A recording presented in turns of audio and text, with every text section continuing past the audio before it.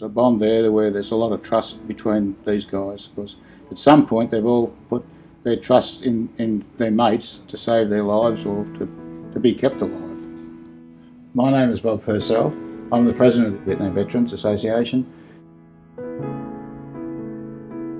Back in February this year, the association put on, as part of the dedication of the Vietnam Veterans Memorial, a welcome home service for Afghanistan and Iraq veterans, and that's when I got involved with the association here and joined. The main purpose of this association is to make sure that the veterans are serviced by our pension officers and also our welfare office.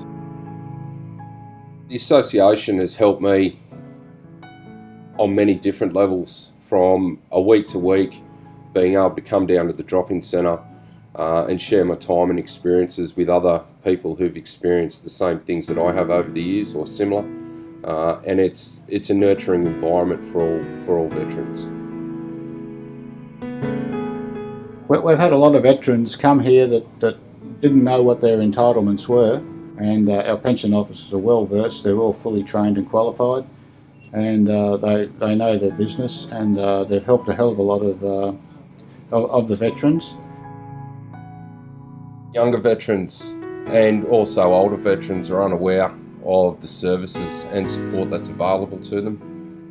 The information and support I've been provided through the welfare and pension side has been second to none, and it is worthwhile for any veteran who's having issues with either the Department of Veterans Affairs or seeking support to touch base with this organisation to provide the support that they require. We have a bus called the NAM bus. It's been going for the last 20 odd years. The NAM bus is set up as a mobile museum. It has a lot of photos in it, pieces of equipment that we used in Vietnam. When we go into schools, we do a presentation.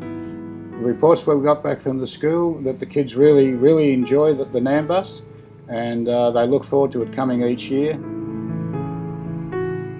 The association provides the drop-in centre here at Ettalong, which is an excellent facility for you to come along, have a coffee, have a soft drink, shoot the breeze, have a laugh, and just enjoy and feel the support of others around you.